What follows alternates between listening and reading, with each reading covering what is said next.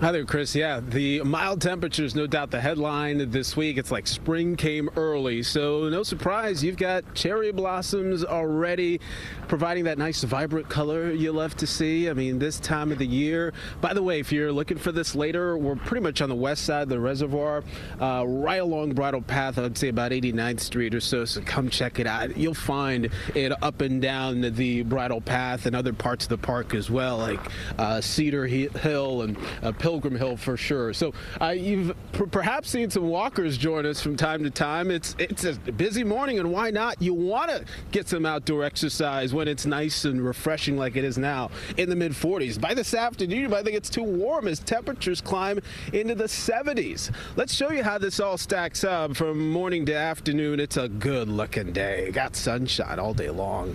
So we go from 40s to 50s to 60s to flirting with 70 by this afternoon. You're not worried about rain. Just lace up those sneakers, grab some water, you're good to go. But it's an impressive warm day on tap. How about we go for 70? So bottom line, it's warmer than it was yesterday. We're more than 20 degrees above the average and within 5 degrees of the record.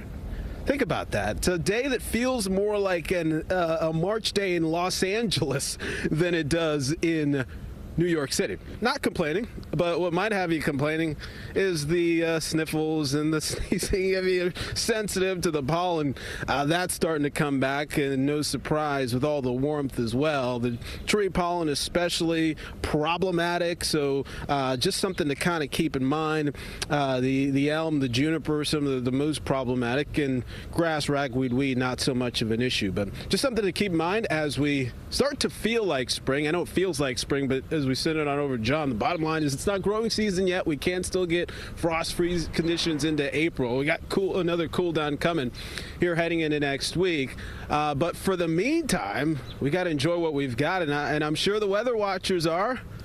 But Tony, I got to thank you. This pollen is driving me crazy, and I made the huge mistake. So I was in Florida last week. Anybody been to Florida lately? Oh my gosh, the pollen down there is crazy. If you have like a black or white car, forget about it. So what happens is it starts here, then it goes there, so you know the drill. We feel your pain. We're going to be talking pollen a lot over the next few weeks. Tony's right, though. Weather watchers loving this. Look at these numbers. These numbers for March, for this time of day, are just great and above normal.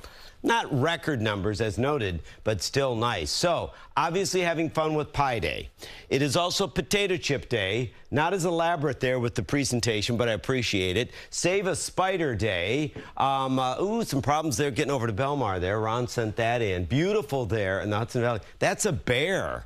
That's a bear. So these warmer temperatures, you know, Rich sent in a picture of a bear, and I love this too from Neil. This was Washington Valley Road last night. Love it. Just beautiful. So we are celebrating. We're celebrating what has been a warm month. Now, again, it is kind of, you know, messing with things with these numbers, not a little above normal, way above normal. It was interesting talking to Philip over at the Helena this morning. He was saying, boy, this week compared to last week, what a gift, and in more ways than one.